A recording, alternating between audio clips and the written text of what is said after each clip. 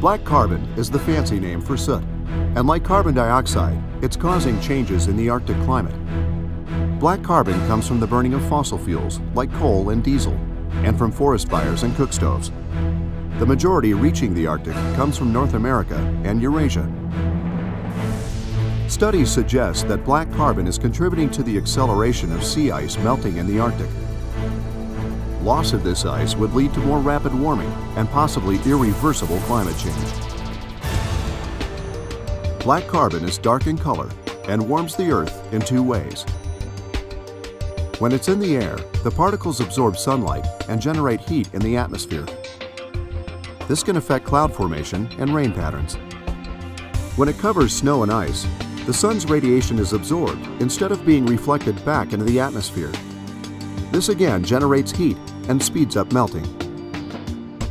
It's like wearing a black shirt on a sunny day. You're going to feel hot. To stay cooler, you would wear a light-colored shirt that would reflect the sun's warmth. Scientists from around the world are studying black carbon from all possible angles. They're using ships, snowmobiles, weather balloons, as well as manned and unmanned aircraft to collect data. The instruments on board measure the total number of particles in the atmosphere, including the number of soot particles and chemicals that can identify where the soot comes from. They also measure incoming radiation from the sun and the reflectivity of snow and ice-covered surfaces. Newly fallen snow is also analyzed to trace where the black carbon is coming from. The bad news is that black carbon is contributing to the acceleration of sea ice melting in the Arctic.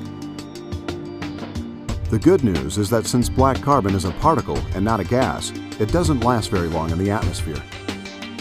This means reducing the amount people produce can have immediate effects on the rate of climate change.